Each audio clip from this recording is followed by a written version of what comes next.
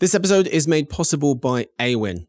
Unlock unlimited marketing opportunities that reach consumers everywhere using Awin's affiliate partnerships platform. Choose which partners best match your marketing objectives, control your costs by defining how you pay, and customize your affiliate marketing program using Awin's tech to mirror your unique goals, whatever they may be. Visit awin.com/emarketer to learn more and get started today. But really, there's no middleman that can kind of build the right technologies for each and every business yet. So that whole part will still take time to develop. And I do see market opportunities for that kind of management solution.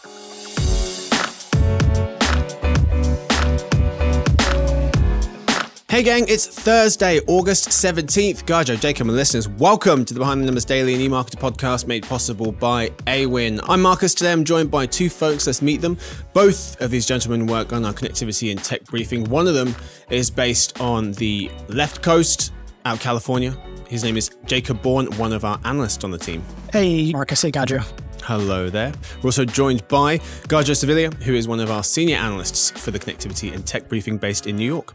Hey Marcus, hey Jacob, happy to be back. Hey, so gents, actually welcome to the last show we'll be recording from our old office at 11 Times Square. That's right. So yeah, this is the last show we'll be recording from here.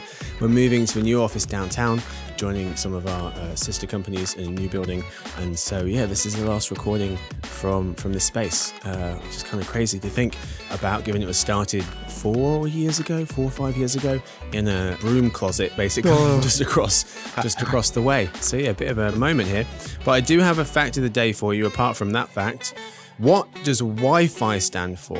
Well, nothing, as it turns out. So Wi-Fi is popularly thought to mean wireless fidelity, like hi-fi being high fidelity.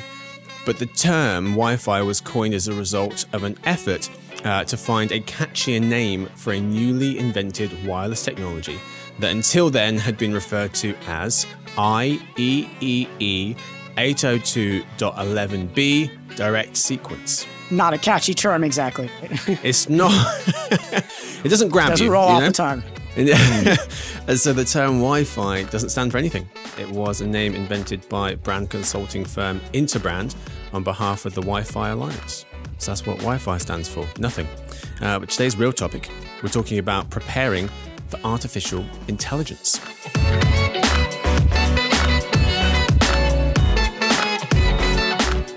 So in today's episode, first in the lead, we'll cover preparing for AI.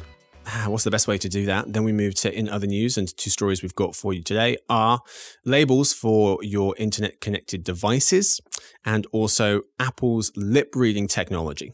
We start, of course, with the lead. We're talking about artificial intelligence and how to best prepare for it. And a few articles we wanted to discuss here. The first is a recent Economist article titled "Your Employer is Probably Unprepared for Artificial Intelligence," which was posited by this piece. It's one thing to invent a technology. It's quite another to integrate it into society.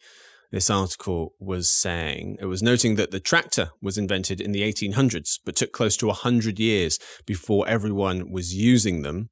Not everyone, but everyone who needs a tractor. Nancy Stokey of the University of Chicago is saying that the diffusion of technology improvements is arguably as critical as innovation for long-run growth. The result, the article suggests, is a two-tier economy. Firms that embrace technology are pulling away from the competition. Jacob, I'll start with you. This piece was saying about how folks, employers in particular, are going to be unprepared for AI, most likely. How, in your opinion, are firms at this point most unprepared for AI? Well, I think there's a lengthy list of ways in which firms can be unprepared. But I think one way that people should watch out for is the lack of a strategic alignment. So in other words, adoption isn't enough. In order for firms to really get that net benefit from AI, there has to be a carefully crafted strategy for leveraging it in a way that aligns with the broader business strategies and core values of the company. And one trend we're seeing is that employees will start using these AI tools, independently with or without their employers' knowledge. And it's actually given rise to a worldwide trend where many companies are banning ChatGPT and other similar AI tools. And this could end up being a missed opportunity. So I think a better approach would be implementing a well-crafted strategy that allows for that adoption for targeted use cases that, again, aligns with the company's core values and overall business strategy, and that also incorporates robust security measures. Gadjo, what jumps out to you when you think about how firms are unprepared for artificial intelligence? Yeah, they need to adopt a multifaceted approach. So starting from the infrastructure level, personnel training, and also more importantly, they can't neglect human oversight. So this could lead to poor decision making. And, we've seen some of these results where, there are ethical issues involved that they just don't address. Also, AI, especially machine learning, relies heavily on the source data. If companies don't have organized, clean data, it's not going to be a good result for them because poor data quality will just lead to flawed AI models. And that could cause more problems, more expensive problems in the long run. Yeah, garbage in, garbage out. One of the things that jumped out to me from the article I thought was interesting was the idea that we've been hit with this wave of at least conversation about artificial intelligence and supposed adoption. But early adopters can skew our perceptions of technology's true popularity. And what I mean by that is the article was saying that while folks do adopt technology faster than ever today, like social media app Threads, which went from 0 to 100 million users in a week, mass usage is another thing entirely, saying that despite all these inventions, real take-up has been slow. So in 2020, they say less than 2% of US companies used machine learning, despite all the headlines about it. Less than 7% of America's manufacturing sector used 3D printing, and only 1 in 4 business workflows are on the cloud, a number that's been stuck for 5 years. And so there's this idea about preparing for AI. It may seem like folks are way behind the curve because of how much conversation is being had about it. But in reality, after an invention, it takes a real long time for things to get adopted, even in today's world. So 2 gents on our briefings team, Jeremy Goldman and Daniel Konstantinovich, were noting that according to a recent VentureBeat survey, a majority of organizations, 55%, are dabbling with generative AI, but less than 1 in 5 plan to increase spending on the technology, 18%. They write that there's a consensus that AI is a game-changing technology that will become crucial to many industries, but exactly how it will take shape and how companies should put money behind it is less clear. Gadjo, what happens when companies are kind of done test driving generative AI? So what we're seeing right now are, they're applying a shotgun approach, trying different, AI models. I think the quest to find the right solution to solve the right problems is, depending on the business, going to be a lengthy one and one that requires oversight. So, some companies might realize it's not for them after they've tested or made initial investments, while others may find, niche applications that the AI could help accelerate their business. It really depends on kind of their long-term goals and how much they're willing to invest in time and investments to sort of see it through. Because right now there's a lot out there for sure, but really there's no middleman that can kind of build the right technologies for each and every business yet. So that whole part will still take time to develop. And I do see market opportunities for that kind of management solution. I mean, Jacob, do you see this at the moment as folks using this technology to solve a problem they don't really know exists yet? Because it seems like everyone rushed to use generative AI without actually thinking through what we want to use it to solve. Yes. And some folks, it seems like, have landed on pretty cool solutions to very specific problems. Like there was one in this article, furniture retailer Wayfair recently launching a tool that lets people upload photos of rooms, then uses AI to decorate the image with recommended furniture from Wayfair, recommended Wayfair products. So that seems like they're tailoring the AI to their company's needs. Other folks maybe have just rushed into this without really thinking through the end result. Yeah, I mean, there's a lot of pressure to adopt here. And of course, I think generative AI is more obviously applicable to certain business use cases than others. And so some companies have an easier, in certain industries have an easier time of it. But I think looking back in 10 years, I expect that we're not going to look back and think, oh, gee, adoption was really slow. I think this is, ultimately going to be a really fast revolution. We're in a transitional phase right now, no doubt, and it will take some time. The early adopters, the pioneers, are going to set the pace, which I think is ultimately going to be a very fast pace. And it's going to be about, how to effectively use this technology while avoiding the pitfalls. And it kind of goes back to really adopting that or, implementing that strategic alignment. Now, the biggest limiting factor here is I think that there's a big, upfront financial investment in terms of figuring this all out. You need people with AI expertise. And there's not like a huge workforce right now that's just ready to go and ready to hire on that front. And so eventually, I think companies who are currently slower on the uptake are going to have to make those hires, but it's not going to come cheap. I mean, right now, for example, Netflix, who's trying to stay competitive on AI, is currently hiring for an AI expert with a salary of $900,000. So that gives you I'll take it. Yeah, exactly, right? But, it just shows how in demand these AI developers are and how there aren't that many of them. So it's going to be a big financial investment in order to really, be at the forefront of this adoption race. Yeah. I mean, I can see a kind of two-tiered approach forming or a two-tiered world developing because there are a lot of companies, arguably most companies, aren't going to be able to fork out those kinds of salaries. And so to Gadjo, kind of what I feel like you were saying about building kind of a very comprehensive kind of unified strategy across the business, it does seem like maybe companies are going to develop those individuals from within the company and ask them to spend more time learning about this as opposed to hiring from without. That makes sense because then they can tailor for their needs. And, they're upskilling employees who are already familiar with their products and services, who kind of know what they need to focus on. Rather than just, ingest all the AI data and sort of, deal with it. They can make it work and tailor it to their needs. But of course, that also takes time, but it's not going to be as expensive, I would imagine, as hiring a high-skilled AI professional. So there are a lot of ways folks are getting involved with generative AI. The most obvious one is ChatGPT, rolled out by OpenAI at the end of last year. Google has a product. Meta has a product. And there's been this debate about whether they should be closed or open in terms of the rollout of this technology. And it seems like Meta is zigging as other folks have zagged. And so at the end of July, Meta made a pretty game-changing move as it's been described in the world of AI, according to some folks, including Vox's Shireen Ghaffari. She was explaining that at the time when other leading AI companies, think Google or OpenAI, the creator of ChatGPT, are closely guarding their secret sauce when it comes to AI, Meta decided to give away for free the code that powers its innovative new AI large language model, Llama 2. It stands for Large Language Model Meta AI, or Llama. This means other companies can use Meta's Llama 2 model, think ChatGPT, to build their own customized chatbots. Jacob, why is Meta giving away its AI model? There's two main reasons. First, Meta's trying to kind of position itself as like the good guy in the AI race. And the second thing is it's trying to actually advance its internal capabilities through crowdsourcing.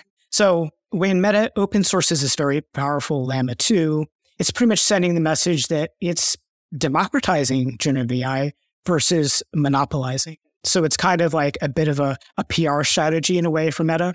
Meanwhile, once we have this open source model out in the wild, AI developers from all over the world can kind of build on top of it and improve it, which in turn could help Meta advance its own internal AI capabilities. So this might not be a strategy that Meta might, employ forever, but it's currently trying to kind of set itself apart. True. And there's a lot of pros and cons between open source versus proprietary models. Yeah. But one of the biggest risks here is that it could get into the wrong hands and bad actors could use it for malicious purposes. And, right now, Meta has a policy in place for how it wants the Llama 2 to be used, but enforcing that is another matter. Sending a nasty email is, only will do so much. And of course, it could sue as well, but that's one area where we really don't know how that's going to play out. Yeah, Gadjo Miskafire is in the piece suggesting there's an important ethical debate over who should control AI and whether it can be made safe. And there's pros and cons here, as Jacob was alluding to just now with regards to open sourced generative AI. The good, some leading experts think that AI models that are open sourced could become smarter, less ethically flawed overall. They'll have more scrutiny because they'll be more transparent. The bad, Miskafire noting one of those examples in terms of bad actors that Jacob was referencing, was that soon after Meta released its first Llama model, strictly for research use in February, it leaked on the Anything Goes online message board 4chan, where it was then used to create chatbots that spewed hateful content like racial slurs and scenes of graphic violence. Where do you land on the discussion surrounding Meta releasing their AI as open source? Yeah, I think with the case of Meta, what they're looking for, I mean, they're coming from behind. So what they're looking for here is adoption. So that's going to drive, hopefully for them, make their language model kind of more of a general candidate. So more people will sort of adopt it, being open source. They can learn from that as well, from third-party developers. And definitely there will be incidents where, this will be misused. As we've seen in the past, Facebook, Meta, they're mostly reactive. They'll probably go back and say, well, we didn't intend for this to happen, but it happened. Right. But, the greater good is being served because here we are. We're giving our technology away for free. Now, at some point, that could become a problem for them. But right now, I think that their focus really is just showing the world that they have a tool set that can be easily accessed and used. And again, like Jacob said, whether or not they'll continue the open source model remains to be seen. But I think for the foreseeable future, they're being looked at kind of as the Linux or, kind of like the open source option, right? Whether or not they progress from that point, it depends. But I think just in terms of, I guess, for their brand, that's what they're shooting for. And I think they're succeeding in that respect. I liked this idea of thresholds that was in the piece. So OpenAI or ChatGPT founder Sam Altman was even acknowledging the importance of allowing the open source community to grow, setting some kind of limit so that when an AI model meets certain capability thresholds for performing specific tasks, it should be forced to get a license from the government. All right, gents, that's it for the lead. Time now, of course, for the halftime report.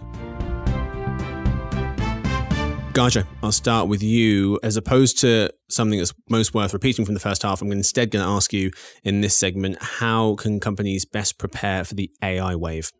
I think they need to undertake a competitive analysis, look at the landscape, see their competition, what moves they're making, and sort of, at some point hedge their bets and look at what areas they feel they can scale up on using AI the quickest. And that, small successes will lead to bigger successes. And I think having kind of the foresight to see where that would be going could help companies understand their own path. Jacob? Yeah, well, in addition to that, I'd say, first of all, getting AI adoption strategically aligned with a company's core values is crucial. Beyond that, I think, the companies might want to consider investing in custom solutions, which can include proprietary AI models that are tailored to their specific needs. That could potentially provide better outcomes over, the generic models that their competitors might be using, because it kind of uses their own data, their own company internal data. Models can be fine-tuned towards their specific use cases. The downside to this, of course, that it's a bigger financial investment to do it that way. But that approach also helps bypass issues like, IP data leaks, control issues, and security flaws. Yeah, that's what we've got time for the first half. Time for the second today. In other news, placing labels on internet-connected devices and Apple's lip-reading technology. Story 1. Many smart home devices will soon feature a label that helps folks figure out how secure these products actually are, writes Sam Sabin of Axios. She notes that the White House and the FCC, Federal Communications Commission, have just started the new US Cyber Trust Mark program, which will place a Shield logo label on internet-connected devices that meet the US government's cyber standards for Internet of Things, IoT products. as early as next year. To get a stamp of approval, products will need to protect users' data, restrict access to the device's network to just the consumer, and be able to accept software updates, among other things. But Gadjo, the most interesting sentence in this article about internet-connected devices getting labels is what and why. So I think the most interesting sentence is, if all goes as planned, cybersecurity safety labels could start appearing on products and websites late next year. So we're starting to see consolidation across smart home and cybersecurity product like the Matter system. So I think this will cause a divide between lower cost products that don't carry safety labels and push up the value of more premium smart devices that have done the due diligence to meet the security requirements. So if marketed properly, I think consumers will benefit from knowing the products they're investing in have already been vetted by regulatory bodies. So this will help wider adoption, even if they cost more. Yeah, that's a great point. There's a quote in there that says major manufacturers and retailers, including Amazon, Best Buy, Google, LG Electronics, Logitech, and Samsung, pledged their support for the program. This matters because the program is voluntary. So it could create that two-tiered system, Gadjo, that you just noted. Story 2. Jacob, in a recent article, you wrote that Apple's lip-reading technology could be a step toward artificial general intelligence, AGI. So basically AI that is on par with human intelligence. You explain that Apple may be designing devices that use sensors to read lips, facial expressions, and head and neck movements, potentially enabling Siri to help predict speech and respond to commands without a microphone. But Jacob, the most important sentence in your article about Apple's lip-reading technology is what and why. Yeah, I think the interesting sentence here kind of reiterates what you said a bit. AI that can interpret human behaviors through body language could be a step in that direction being artificial general intelligence, or AGI. It's really important to stress here that this might not be Apple's intention at all behind this patent application. It's very speculative. However, I think that AI that can read human body language means AI that can understand people better. And from an AI safety perspective, I think that this could be a double-edged sword. On the one hand, it could help endow AI with a kind of functional empathy that might help with alignment efforts. In other words, getting AI aligned with human interests more broadly. On the other hand, there is also concern that deeper insight into human behavior and cognition could also increase the risk of manipulation by AI as well. That's all we've got time for this episode. Thank you so much, gents, for hanging out today. Thank you to Jacob. Thank you, Marcus. Thanks, Gadjo. Thank you, Gadjo. Thanks, everybody. And thank you to Victoria, who edits the show, James, who copy edits it, Stuart, who runs the team. And thanks to everyone for listening in. We'll see you tomorrow, hopefully, for Behind Them as Weekly Listen, the marketer podcast made possible by Awin, that we will be recording downtown. Goodbye from 11 Times Square.